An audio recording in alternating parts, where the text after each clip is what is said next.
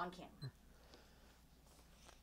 The time is 1:40 p.m., May 19th, 2017. My name is Roger Soyset. I'm a volunteer at the Atlanta History Center. With me is Sue Verhoff, the senior archivist at the History Center in Atlanta, Georgia. We're here today to record the oral history of Mr. Lounsbery, William Rutledge Lounsbery, who served in the Army Air Force during World War II and subsequently another 23 years in the Air Force. Mr. Lounsbery's oral history is being recorded for the Library of Congress Veterans History Project. We're honored to have you with us today, and thank you for your participation in the project. We probably should start this off by you giving us your full name and where you live.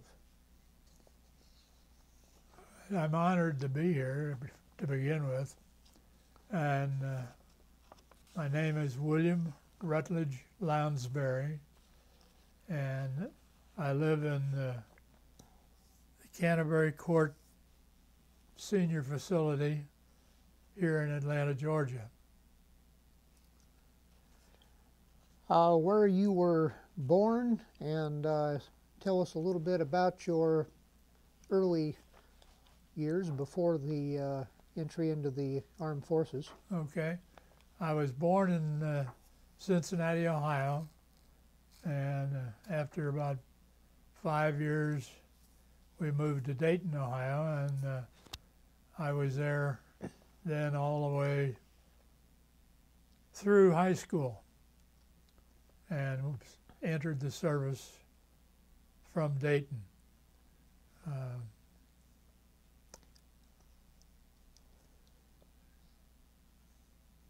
At what point did you meet Francis Cole? Oh, all right. I met Francis at the University of Cincinnati after my release from active duty in February of 1946, and we met about a year after that, and then dated through the rest of my college, and we married in July of 1950. All right, sir. Let me take you back to the World War II. What was your, how do I put this? You got a commission. Were you an ROTC, or how did you get your commission? No, I did not go through ROTC. I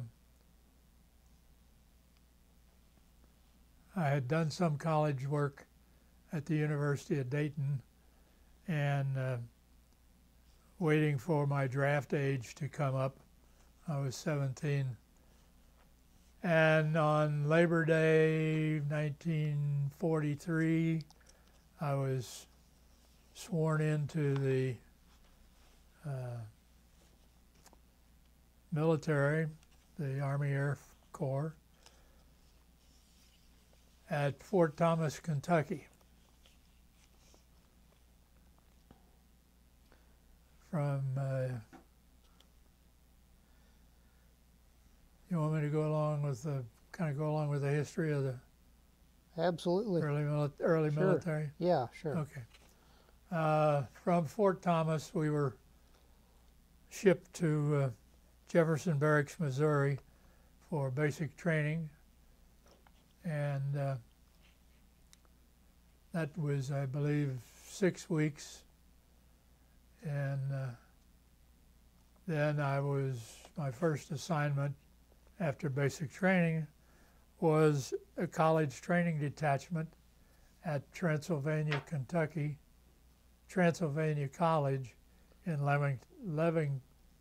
Lexington, Kentucky. It was supposed to be a 5-week course. They saw my progress and looked at all the bits and pieces of college work I'd done while I was waiting to be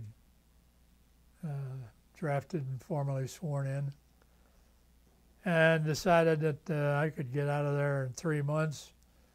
So early in January of 1944, I was sent to the San Antonio Aviation Cadet Center for classification as to the type of training I should take. You had volunteered for the Army Air, right? Yes. What were the requirements for that? Are you seen as particularly suitable for flying? I had taken physicals and was physically qualified to fly in some capacity, and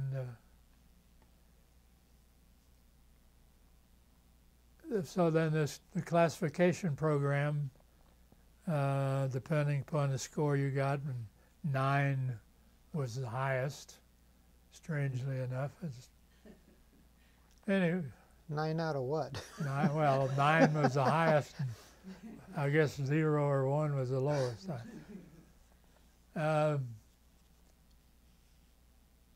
Then the powers that be determined that, okay, 9s could go to pilot training,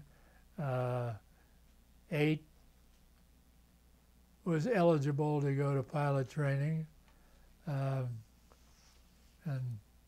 so on. Had you ever flown before?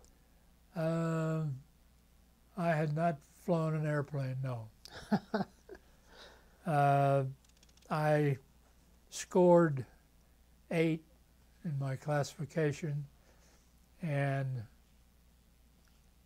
I could have selected, well, I did select pilot training, and they said, well, that's nice, but we need navigators very bad, and we don't need pilots that bad anymore, so you're going to navigation training.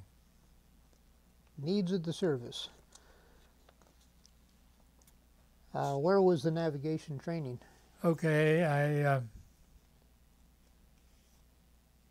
let's see. As I said, I was at the San Antonio Aviation Cadet Center. And, excuse me, the pre-flight section of the training, so-called, was done there at SAC, as they called it. And then I went to gunnery school in the summer, during the summer. That was down at Harlingen, Texas. And from there I came back to Hondo, Texas for the navigation classes. And that was probably November we finished.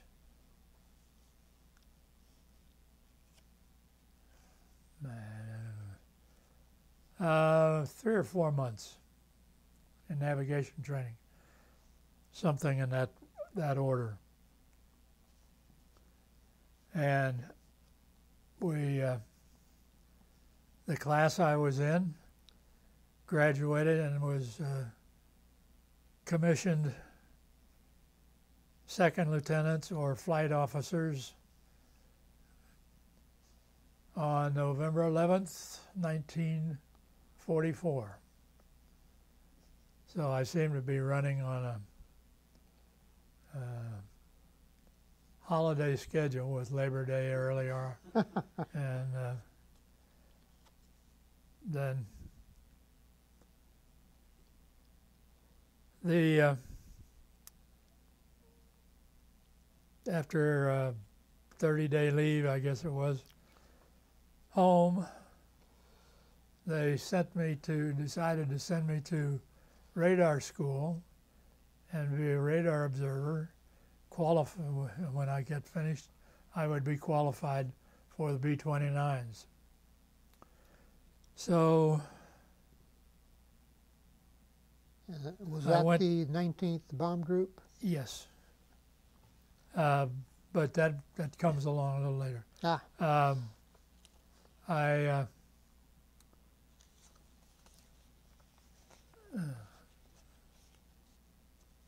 I went to radar school at Victorville, California, and from early December to probably early February, and then was assigned to, went to Lincoln, Nebraska for assignment, and was sent to the training or checkout program at Pyote, Texas, and the assignment was into the 19th Bomb Group, 93rd Bomb Squadron. I was assigned to a crew headed by Aircraft Commander Bill McElroy, who was married with a child and had been bouncing around during the war, training pilots and various things. But he finally was given a crew, and my arrival filled out the crew, and we started our training, which lasted another couple of months, I believe. Anyway, it ended up late April, early May.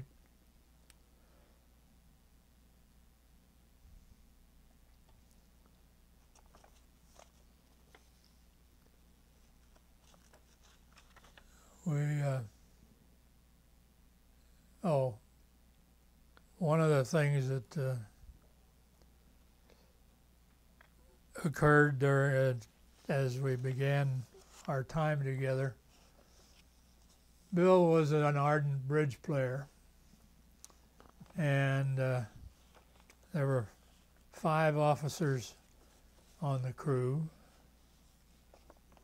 and Bill said, "Anybody play bridge?" And everybody said, the rest of us said no. And he said, "Okay, I'm going to teach you." So 3 of you are going to, 3 of the 4 that are here are going to learn how to play bridge. Who wants to play? Well, Harry Rugg, the navigator, said, "I am not going to be taught how to play bridge." So that left the other 3 of us. I'd been exposed a little at home to my mom and dad and their bridge playing, and the co-pilot and the bombardier allowed as to how they would learn. So Bill spent his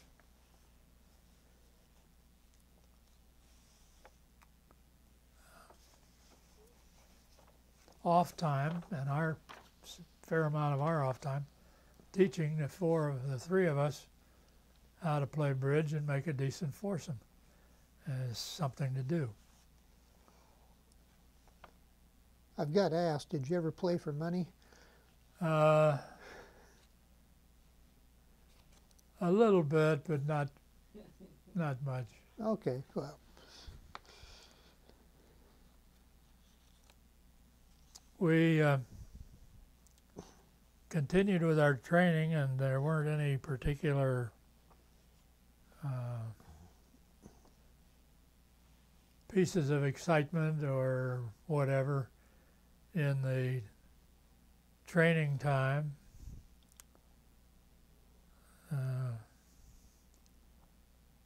And in late April, we were finished. And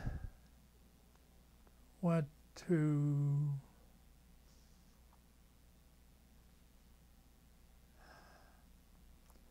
up into Kansas, I think Wichita, Kansas, or someplace like that, to pick up a new B-29, which we would then take overseas. Our assignment was to the 19th Bomb Group, the 93rd Bomb Squadron, and after we got familiar with the plane in a day or two, we headed for California and points west.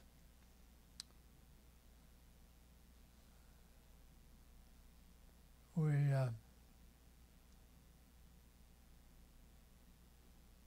stop off in Hawaii on your way? Before that, there was something that Jane didn't get from me because I didn't think of it. Something about a sunburn? No, I'll get that. I'm trying to think of the base where we stopped. Well, anyway, maybe it'll come later, and it's not that important. But we overnighted at this base in California, McClellan, I believe, and the B-29 had crew compartment forward of the wing and a crew compartment aft of the wing. So we put two of the airmen as guards in the plane overnight, and when we came out the next morning, practically everybody was missing something. And so despite the guards... Are we talking about personal property? Yeah, personal. Okay, not parts of the plane. No. I had a camera that was gone. I don't know whether I lost anything else, but that all the pictures I took in training and flying across country over the mountains, and all of those were gone. Other people, other members of the crew lost other items. So there wasn't much we could do about that. We cranked up and headed for Hawaii to refuel, and before we headed on out into the Central Pacific.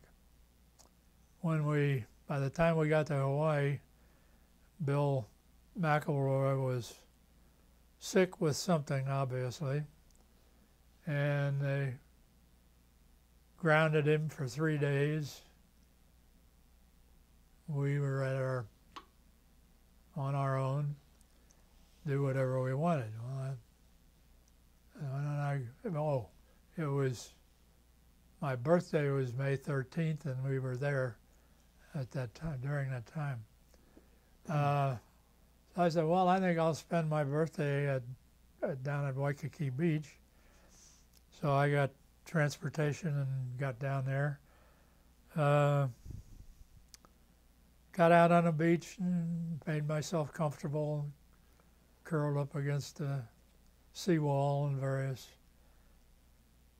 And obviously dozed off some.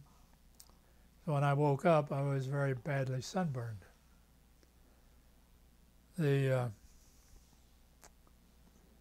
they didn't delay our departure any because of my sunburn. And if you put a flight suit on over sunburned skin, it's kind of scratchy. So there wasn't much I could do about it until I got in the plane and we got cranked up and ready to go, and then I just rolled the flight suit down so it wasn't messing up my shoulder and my chest, causing me great pain and agony. We flew to Kwajalein, and I believe we refueled there, and then the next flight was on to Guam, which was where the 19th Bomb Group was stationed. We were at Northfield, and there was, I don't remember now if there was another group with us at Northfield, but there was Northwest Field, and there was one or two B-29 groups over there at Northwest. Other B-29s were located at Tinian Island in the Marianas, and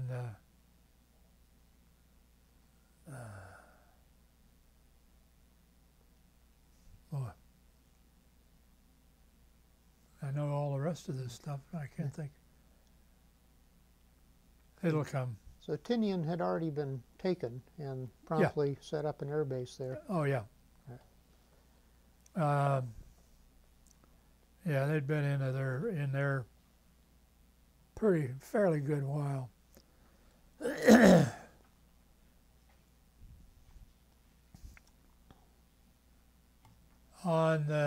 So this was, as I say, shortly after the 13th of May. Our first mission was on the 29th of May, and the round trip to Japan from Guam was roughly 1,500 miles. 1,500 miles. And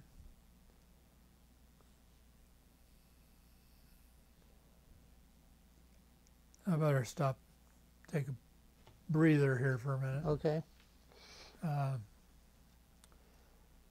Just to get... Back on camera. All right. The round trip from Guam to targets in Japan and back to Guam was approximately 3,000 miles.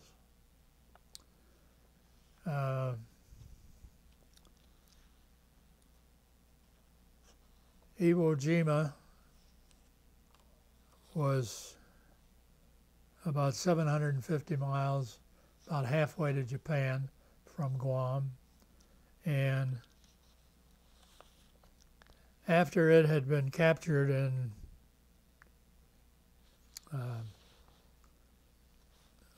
the spring of 1945, because we have come into 1945 now. One of the things that they set up there was a very good refueling capacity for B-29s and anybody else passing through that suddenly was running low on fuel. And a group, at least, or a wing or whatever, of P-51 fighters set up for long range so they could escort us to Japan or meet us over target areas and give us some fighter support over Japan, which didn't exist until after Iwo Jima was captured and reorganized. Did you have a lot of attempts by Japanese air to attack the bombers? We did have a fair amount of activity, but that late, they were into June and July, and early August was the atomic bomb. That late in the activity, they were getting less and less fighter activity, fighter support, fighter attacks, and so we mainly had to worry about flak, and that wasn't getting very good. I think the 51s were doing some strafing when they were not protecting us. We flew 18 missions between the 29th of May and the 14th of August. The Japanese surrendered after the second atomic bomb was dropped on the 9th or 10th of August. We did fly missions after the 10th. We flew at least one, and that was our last one.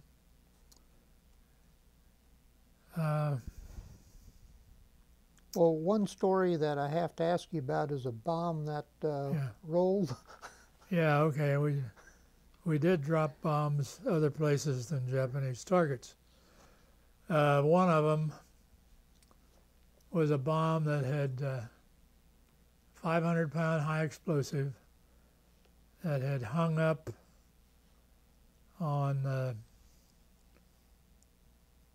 hook. They're held by two hooks on the bomb rack, and one hook released and the other one didn't. So it stayed there for the 7 or so hour ride back. And the radio operator was responsible to look through a small porthole in the bomb bay door, the forward bomb bay door or entry into the bomb bay. And this thing was way back in the upper corner, and it was almost impossible to see, and he didn't see it. So we flew through turbulence and this, that, and the other thing, and all the way back to Guam. Touched down on the runway at Guam and felt a rather positive ka-thump. And one of the gunners sitting in a blister on the side of the plane said, "I think we ran over," I don't know his exact words, probably ran over a bomb, hit a bomb, dropped the bomb on the runway. There's a bomb rolling down the runway behind us, is basically what he was trying to imply. Obviously it didn't go off. And it didn't go off because the fuses on most of them may have been different methods for different types of explosives, but the high explosive, there was a little propeller on the nose and a little propeller in the back in the tail fins, and as the bomb fell, those little propellers started to spin up, and they turned the mechanism in the fuse, and after a certain period of time, the bomb was armed and would go off when it hit a solid object. So that was the reason we didn't have an explosion and blow off our tail and knock down the control tower and a few things, a few other things. Folks at Guam appreciated that. Yeah.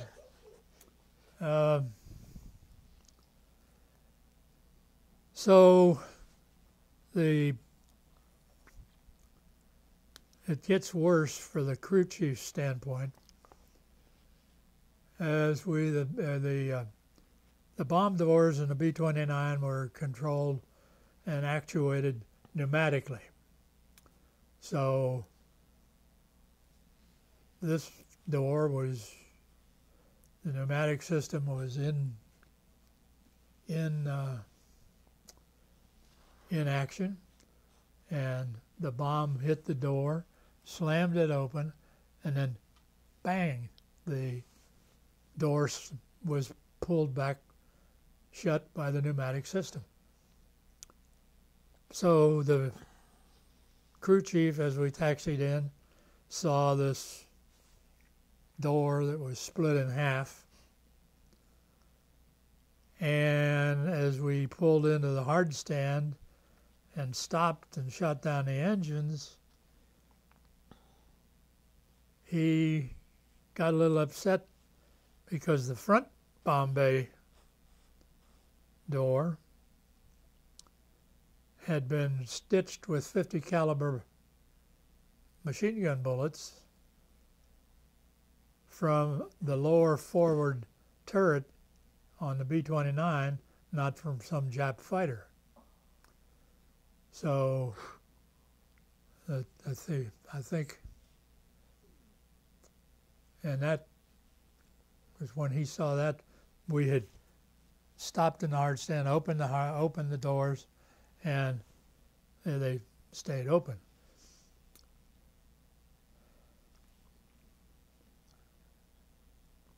He was, I don't know whether he had already been assigned that the plane would fly the next day or what, but he was noticeably and understandably upset.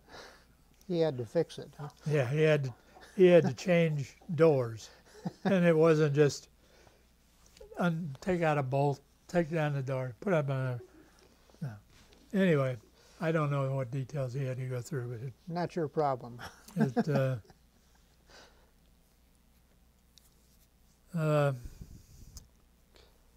So we continued to fly missions into August.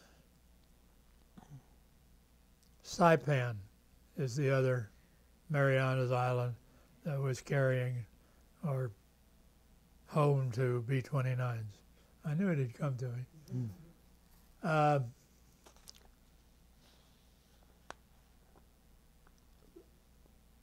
Nobody, I'm sure, except the very highest people, and very few people of them on Saipan and Guam probably knew about the atomic bomb and the 509th Bomb Group. I certainly didn't. But on August probably 4th or so, we stopped flying missions for no particular reason. I didn't. And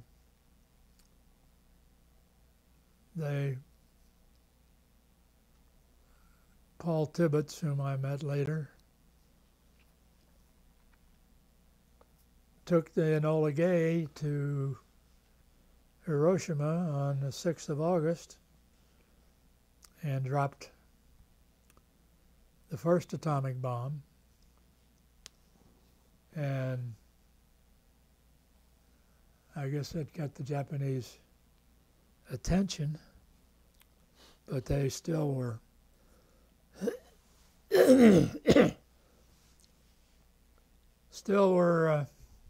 active, didn't say anything. So we flew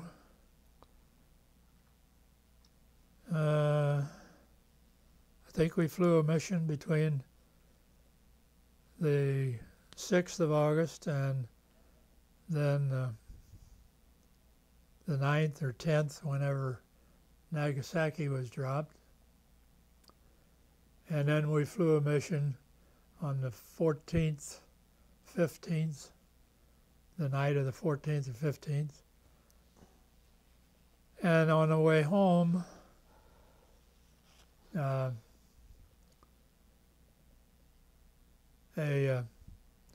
crew called into the tower at Guam requesting permission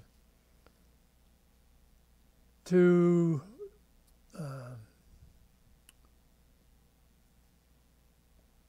make a low pass over the runway at Guam.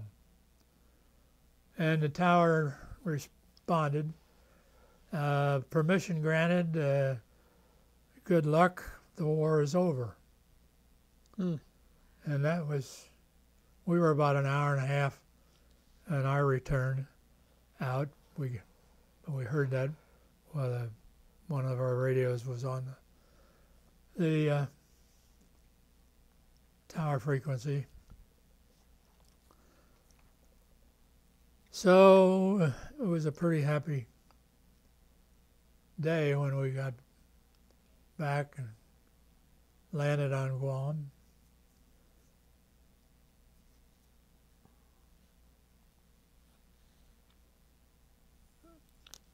After the war,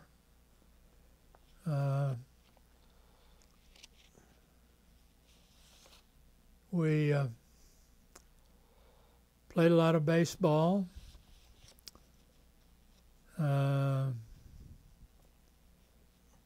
Went down to the cliff to the ocean shore and went swimming a fair amount. All this on Guam? On Guam. Right. We were just sitting around waiting for somebody to say something. And finally, in late October, I'll say, I don't know exactly, we got our orders to come back to the States, bringing a B-29 with part of our crew and the rest of the space available in it filled with generally mechanics and other enlisted personnel that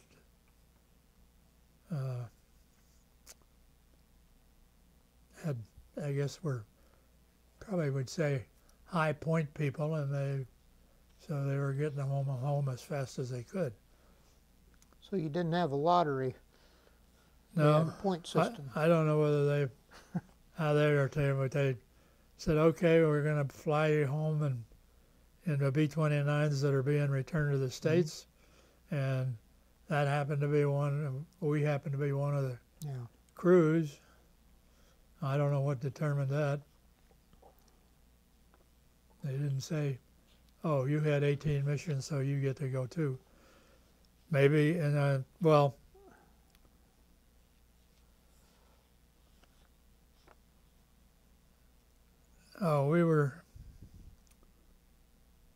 we had been technically transferred to another bomb group, our crew, along with others, and that whole bomb group was then going home. And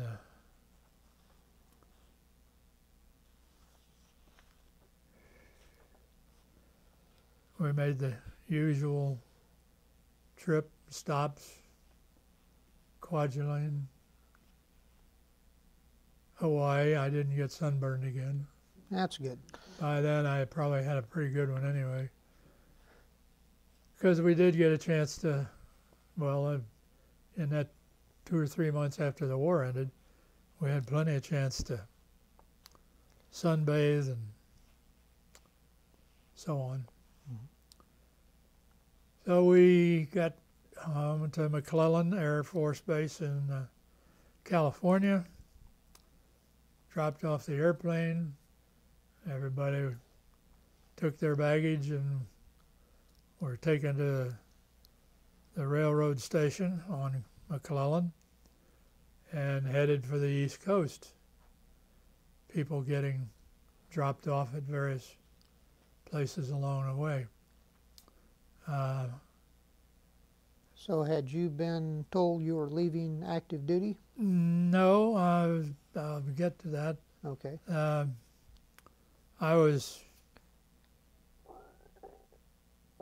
don't know whether they asked, where would you like to go or anything like that, but I was dropped off at Indianapolis, and I'll think of that fort's name or camp later, I guess. Anyway, I was in this camp in Indianapolis being processed for one thing or another. One choice was you could stay in for 6 months and then get out.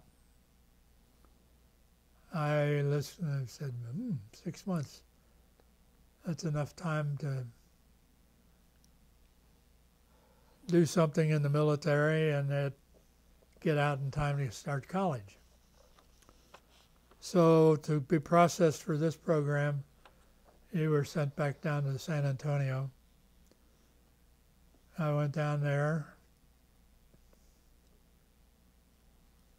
and they changed the rules. They took away that 6 months. You either got out now or you stayed in 3 years or whatever. So I said, well, I want to go to college. I got 3 or 4 years to finish up. So I'll take out. You did have a GI Bill at this time? Yeah.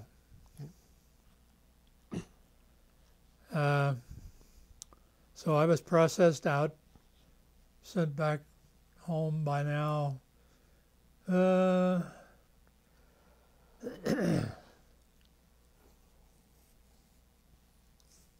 Family was a little bit broken up, scattered around, and but we got most of us settled in Cincinnati, and I got ready to start school in the fall at the university.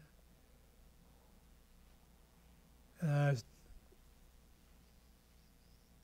started in as a co-op student in aeronautical engineering.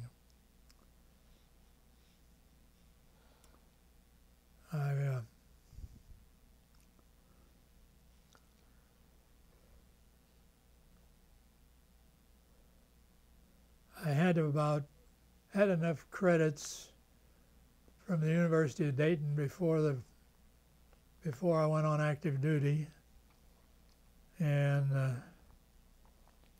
to make me good for about a beginning sophomore.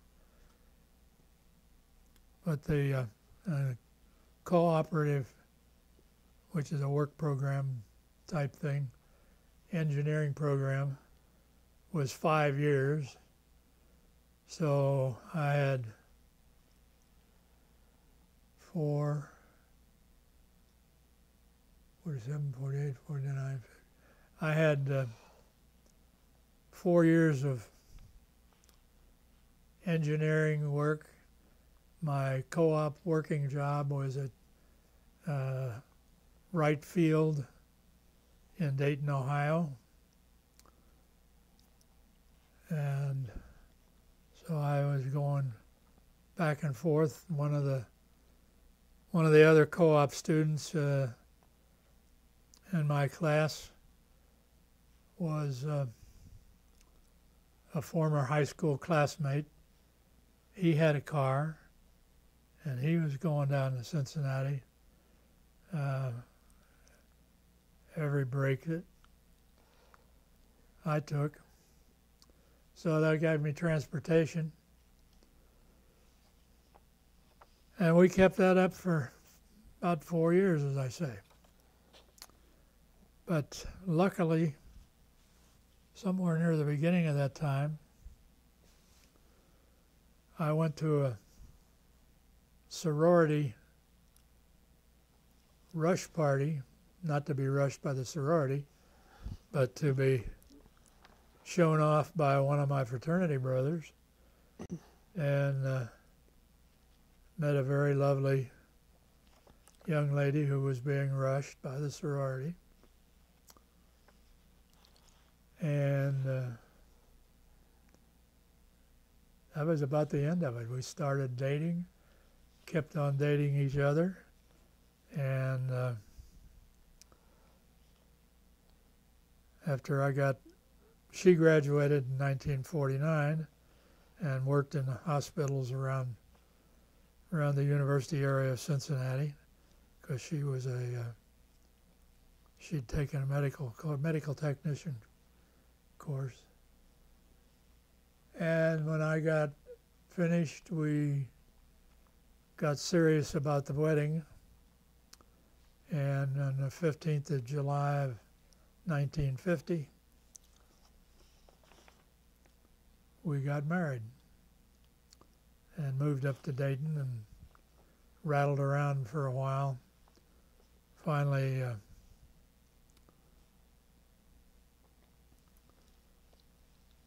got a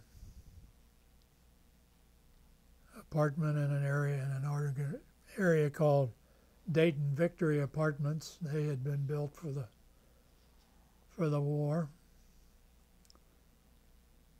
and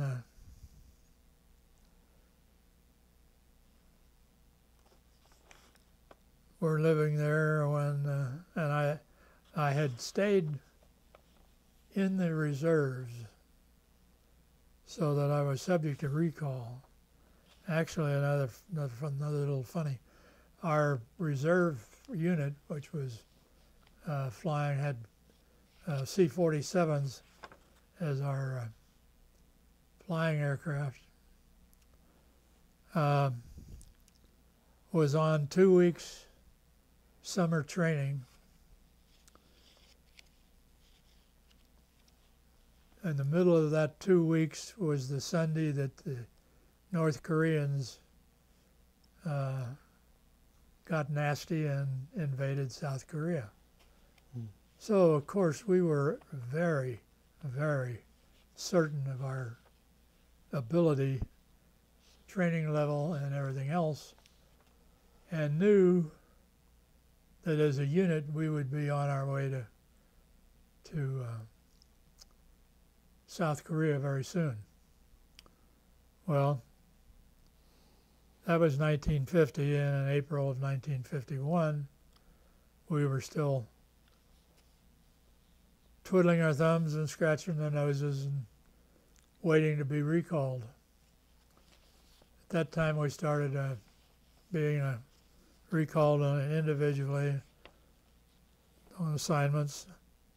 I was supposed to go to B-36 group down in Puerto Rico as a navigator, but the engineering people back at Dayton put up a big enough fight to keep me that I was assigned back to the so-called aircraft laboratory at Wright Field, and that's where my post-war activities started up at that time in late July of 1951. So I'd like to take a break here if we can. And All right, on camera. going back to the beginning, while I was still in high school, I had been given a first alternate appointment to West Point by a congressman, and passed the various written tests and first physical, in pretty good shape. So in the spring of 1943, the principal appointee and a couple of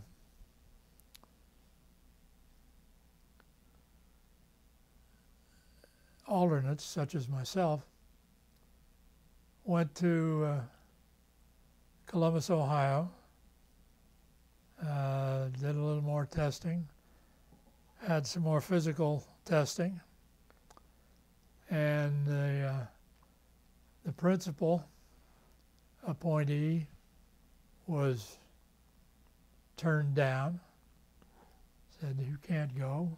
I think it was physical. And so that left me as first alternate. And they looked at my physical and said, "You've got fungus in your toenails, and we can't allow that at West Point." They probably take a lot of things now that they didn't then. So my West Point opportunity went by the books. Yeah, their loss.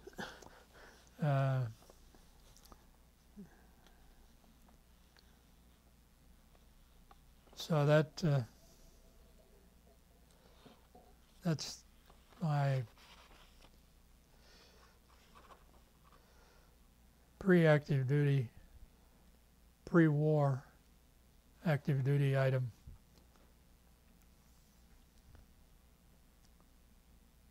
Then back to 1951. The item mentioned here has to do with the nuclear or atomic bomb, as they called it back then, testing. Were you able to be involved with any of that? I was, and the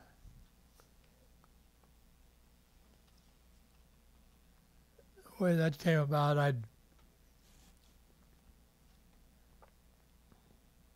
after I'd been called back to active duty, and in 1952 I was working as an aeronautical engineer, project engineer, in the aircraft laboratory, as I said.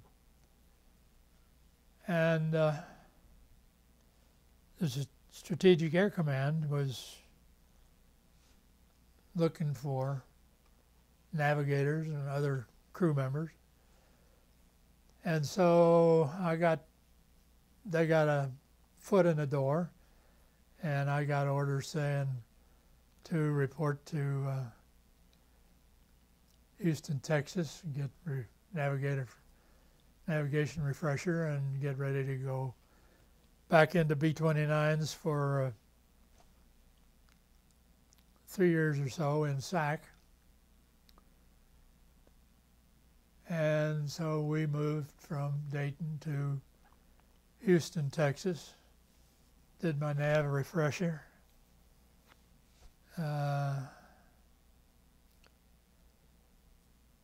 went to San Antonio and was assigned to a crew. We went through refresher training there as a crew, and were assigned to Barksdale Air Force Base outside of Shreveport, Louisiana.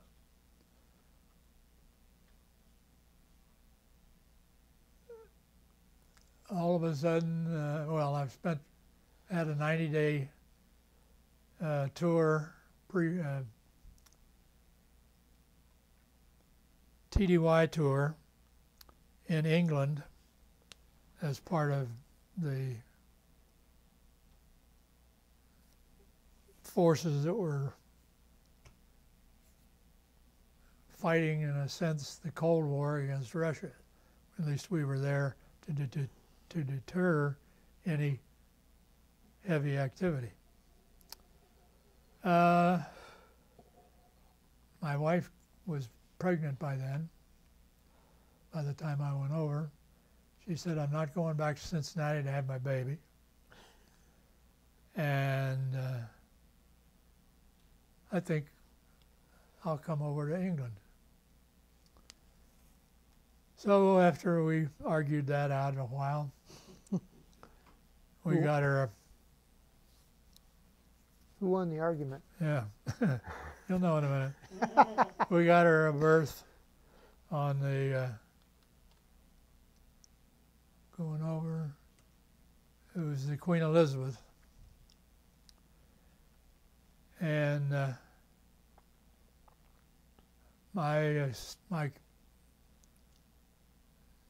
base that we were stationed at in England was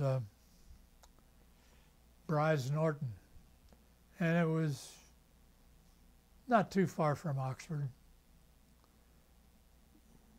So my wife came over, and I was able to get down to the port, pick her up, bring her back. We stayed in a residential hotel for a little while, and then got settled in with a lovely lady who had a room to rent, spare, and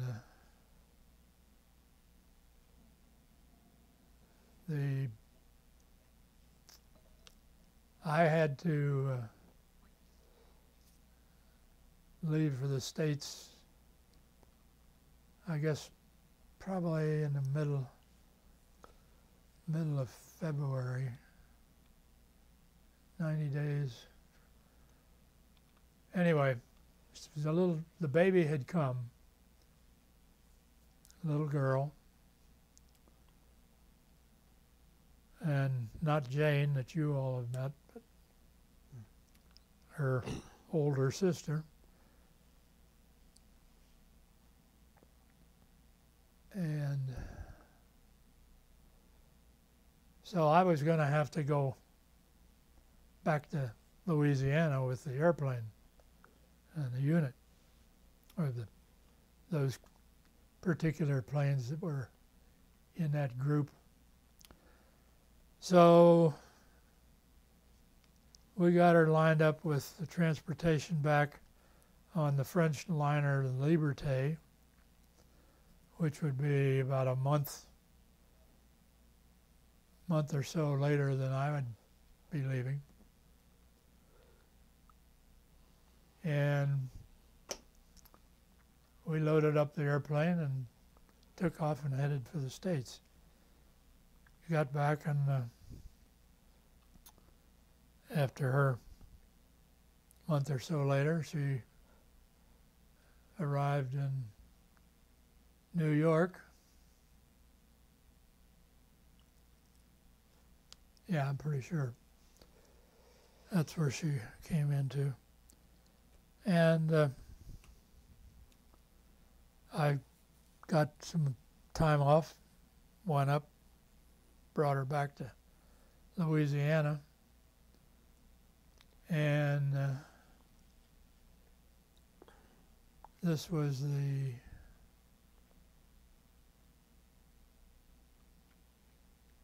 spring of 1953. We found a house to buy, since it looked like we'd be there about 3 years at least, and bought the house, got settled down, I guess we were settled. And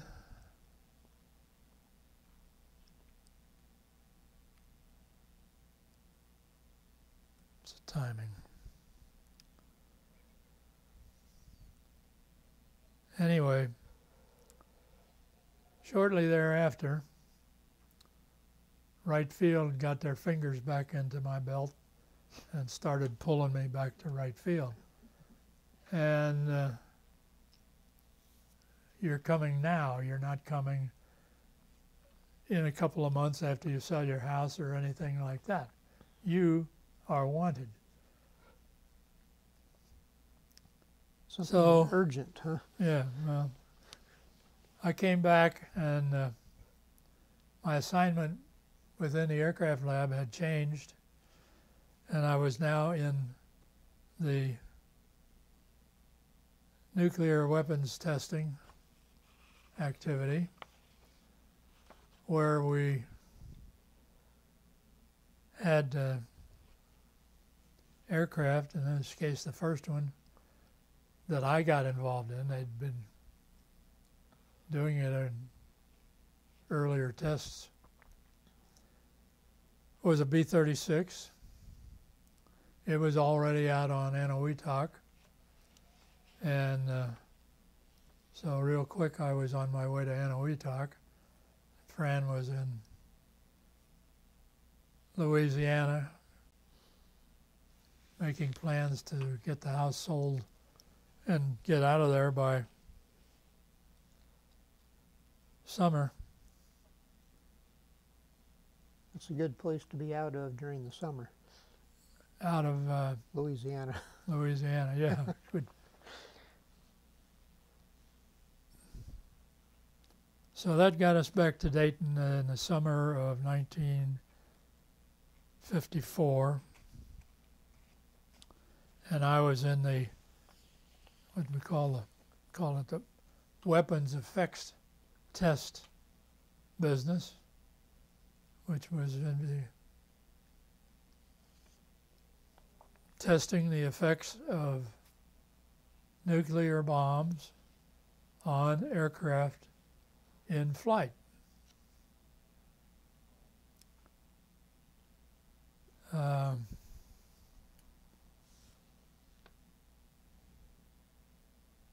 That's another long story, and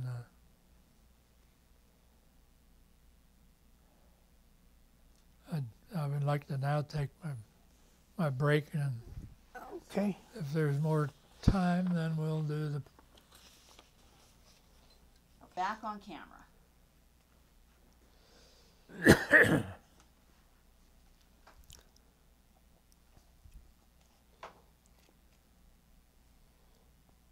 Okay, back to the business about Iwo Jima. As I said, it was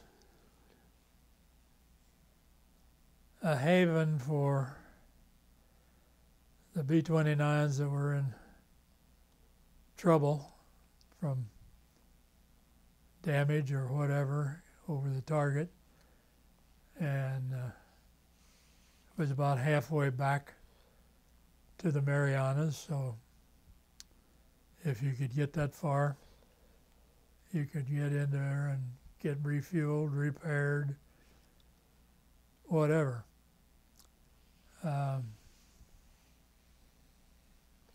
Our crew went into Iwo Jima, I think, on about 3 missions. And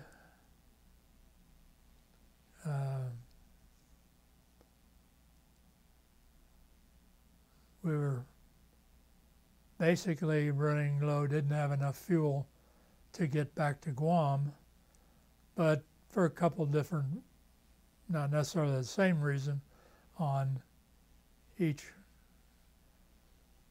stop. One of them, we'd had an engine beat up by some fighter fire, And so on the 3 engines running, you got to run the other 3 at more power, and that uses up more gas. And so that caused us to be on the borderline for getting home.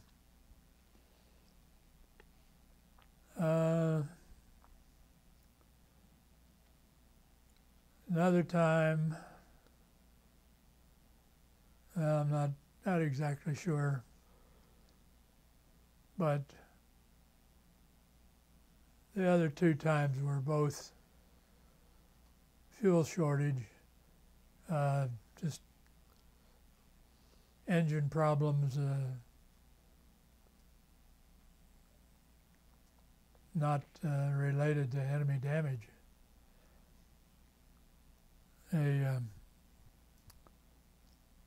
It's interesting that the damage we incurred on the bomb bays from the bomb that we dropped, didn't drop on the target, but dropped on the runway at Guam. Those damaged bomb bay doors, didn't cause us any trouble as far as gas goes. Anybody on Guam accuse you of trying to bomb them? I don't know whether there was any of that going on or not, but I'm sure the crew chief accused us of something, if not a lot of things. Bill, I've got just a general question for you. It's something that's always kind of fascinated me about World War II history. Just thinking of the sheer amount of time that you've spent in that aircraft between Guam and Tokyo, that's a lot of flying in a aircraft of that vintage and sort of primitive, I guess, by today's standards. Do you recall any, what was that like? What was the hardest part about those really long haul flights? Well, first off, the B-29 was not, it's primitive now, but it was not primitive then. Okay. Because the cabin sections fore and aft could be pressurized. Okay. And so you could fly at 20, 30,000 feet if you had to.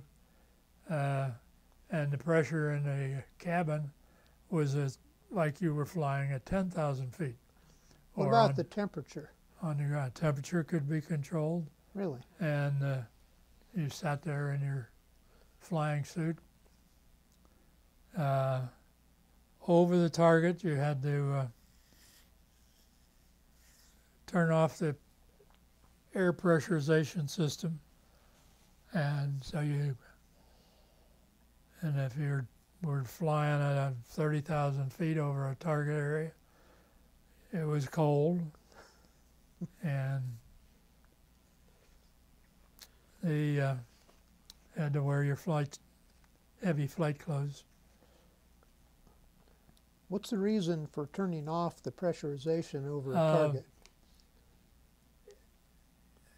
If you were pressurized and flying along in your flight clothes, just normal flight suit, and you got a hit in the cabin wall, you lost pressurization, and there you were trying to get the bombing done and trying to get your oxygen mask back on and trying to get your winter clothes, your heavy clothes back on. And so... Might mess up your concentration. Yes, a little bit. I'm sure there was plenty of excitement over the target. Did you get bored, though, sitting there for 7 hours waiting to get from... Yeah, it was relatively boring. I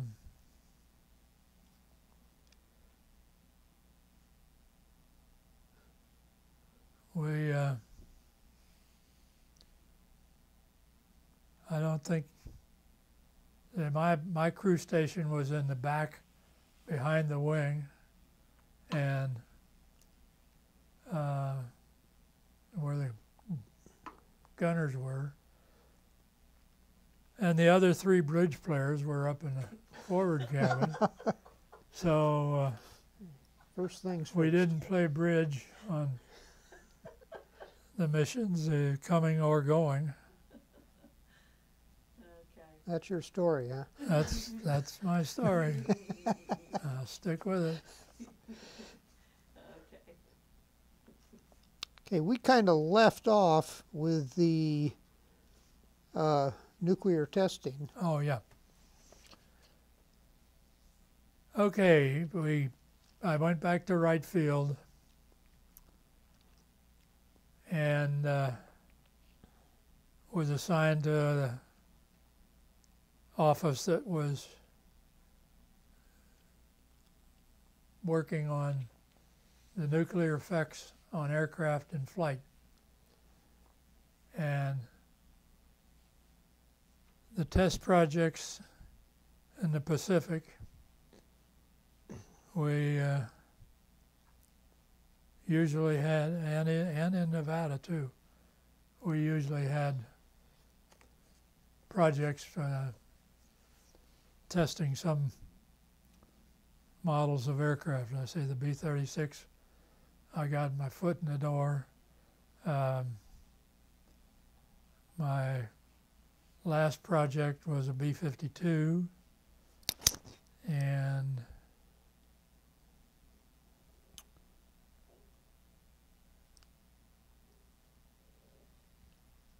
let's see, in between, well, and I had one test project at the Nevada Proving Grounds outside Las Vegas at the Indian Springs Air Force Base. It involved drone QF-80 aircraft. And the idea was to position 3 drones at different distances from a nuclear device that was on the ground, and we were to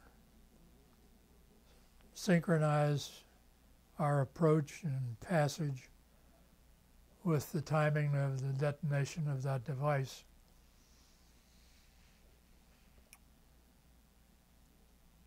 So that was pretty much my baby.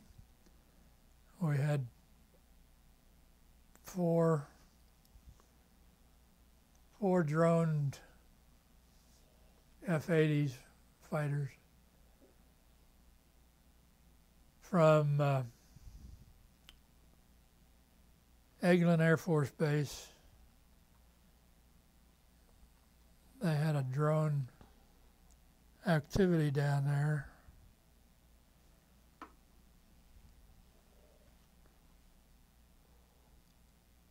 And so they provided the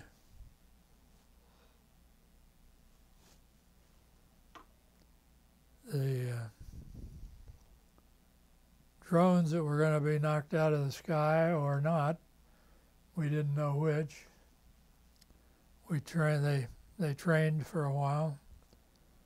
Were these drones released from your plane, or how did they get up there? The drone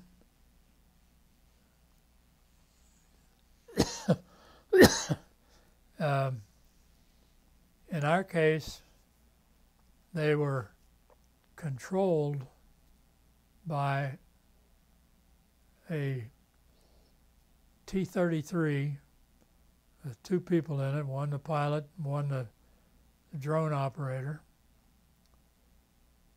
flying out at a safe distance. And so the drones during the actual test were not manned.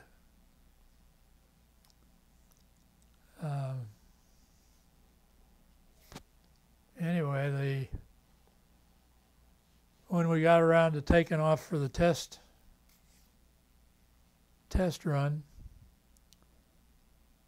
the first drone took off, started climbing out, flew straight ahead into the mountain, which there are several of around Indian Springs Air Force Base. And that was the end of that. That's why you need a pilot in those things. We had 3 left, the other 2 plus a spare, and they all got airborne okay, and on route to the blast area.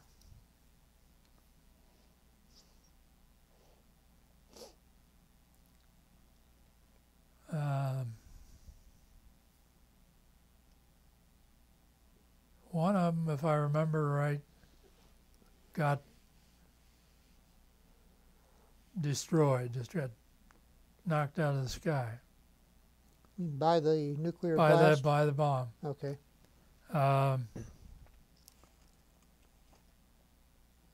The other 2, all of them had rather large canisters under their wings that looked like fat bombs.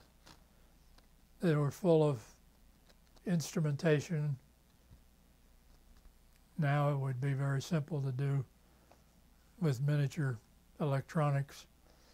Then it was difficult. So we recovered the canisters after the blast from those other 2 aircraft. Got a lot of good data. One of the aircraft crashed before or on landing back at Indian Springs. Gets a little hazy now. The other one made it back okay. We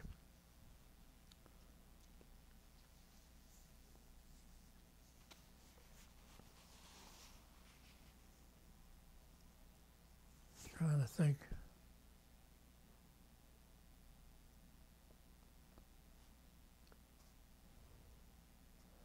I can't think of particular significant data other than that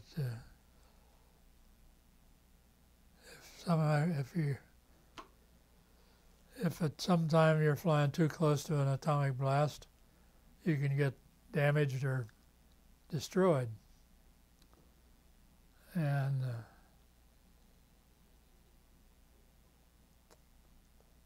so that was news anyway to know. That was 1955. Then when that was over, I was assigned to a B-47. Let's see. Assigned to another